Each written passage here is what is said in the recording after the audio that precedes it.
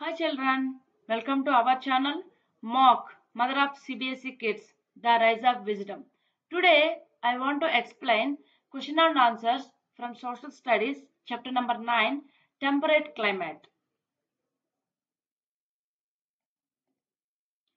First main, answer the following in a few words.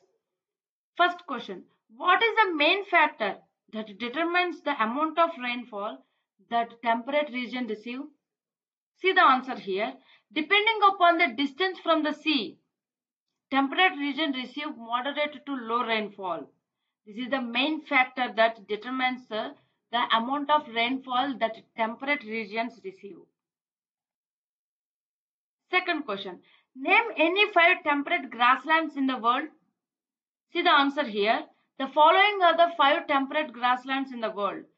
Those are prairies in North America, pampas in South America, steppes in Europe and Asia, welters in Southern Africa, downs in Australia. These are 5 temperate grasslands in the world. Third question. Name any 5 animal species found in temperate grasslands. See the answer here. The 5 animal species found in the temperate grasslands are bisons, grizzly bears, mustang, jaguar, kangaroo.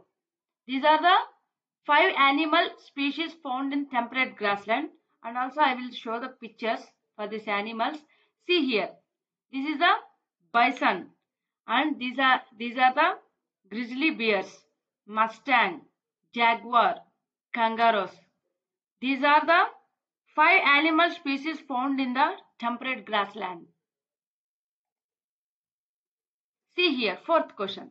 Name the tribes inhabiting the temperate regions.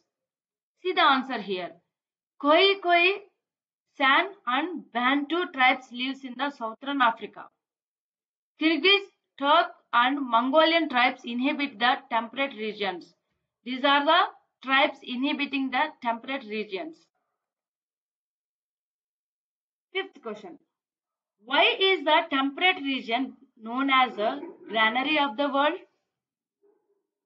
See here. Answer is temperate belts are well populated. With favorable climate and uninterrupted plains support extensive farming. What is the meaning of extensive farming? See here. Extensive farming, also known as extensive agriculture, is a type of farming that uses a large amount of land with a minimal amount of labor, capital and other resources. It's often used in area with low population density and abundant land. This is the meaning of extensive farming. See here, wheat, barley, maize, rye and oats are largely grown in these regions. Therefore, these regions is known as granary of the world. Second main. Answer the following in detail. See the first question here. Describe the general features of temperate climate. See here, what are the general features of temperate climate?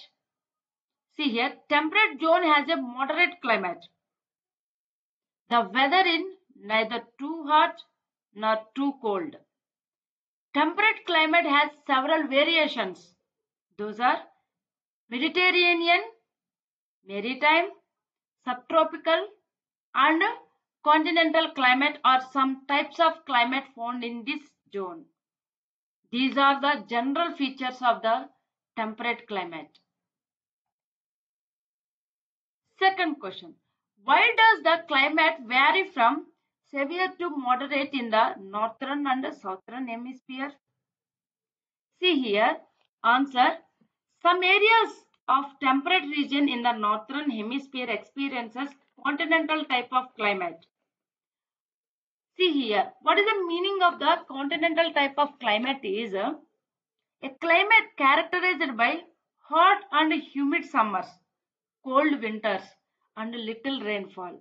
And also here, see the meaning here, continental type of climate prevails when the land is away from the water body. This is the meaning of the continental type of climate. See here, in the southern hemisphere, the grasslands are spread along with the coasts. Proximity to the sea. What is the meaning of the proximity? Proximity means nearness. See here, proximity to the sea means that climate in the region is moderate. Therefore, climate in temperate region in southern hemisphere remains pleasant for most parts of the year. Third question. List the important features of temperate vegetation. See here answer. Temperate regions are associated with grasslands. Grasslands are known by different names around the world. We know already this different names around the world. Grasslands are known by different names around the world. We know that names. See here next point. Grass in these regions varies according to length, season and variety. They grow tall in prairies and short in steppes. They grow thick in summer and their growth slows in winter. A nutrient-rich fodder grass known as alfalfa grows commonly in the prairies and pampas. These are the important features of the temperate vegetation. See here, fourth question. Why is extensive farming carried out in the temperate grasslands? Here we know already the meaning of the extensive farming. See here the answer. Temperate belt has favorable climate and uninterrupted plains which support extensive farming. Large areas of the pampas, prairies and steppes have been converted into agriculture lands. Wheat, maize, barley, rye and oats are largely grown in these regions. Fifth question. How popular is pastoral farming in the temperate regions? See the answer here. Cultivation in the temperate region is accompanied by a vital pastoral industry. The fertile pastures in these grasslands support the flourishing cattle and sheep rearing industries. Thank you all. Please like, comment, share and subscribe. Thank you.